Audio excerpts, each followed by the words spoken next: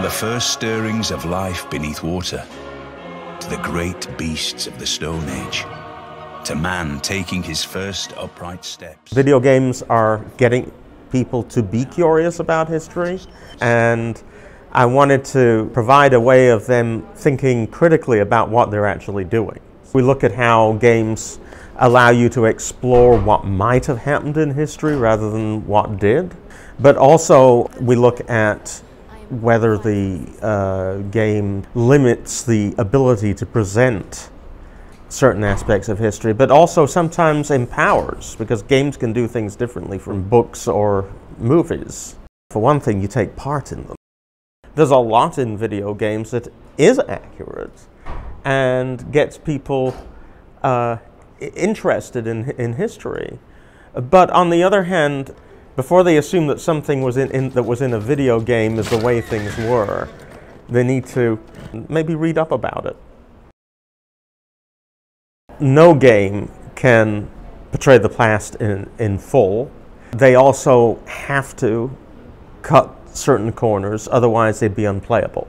Taking all that into account, then, I'm particularly concerned about whether they deal with the broad themes and the underlying issues of the past in a way that is faithful to what historians would say was going on. So this is from Call of Duty World War II. I'm less concerned, for instance, about whether they get all the equipment exactly right in Call of Duty.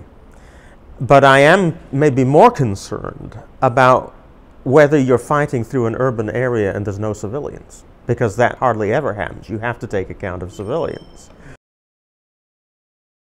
In terms of paying real close attention to the past and an ongoing concern about it, I would hold up two series. One is a series of strategy games, Hearts of Iron, Crusader Kings, Europa Universalis. They are very detailed.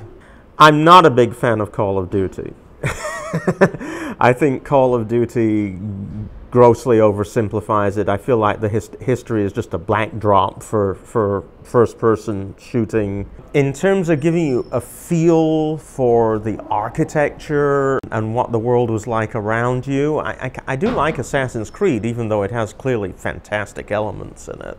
There's other series that I think do a fairly good job, but they all have their limitations.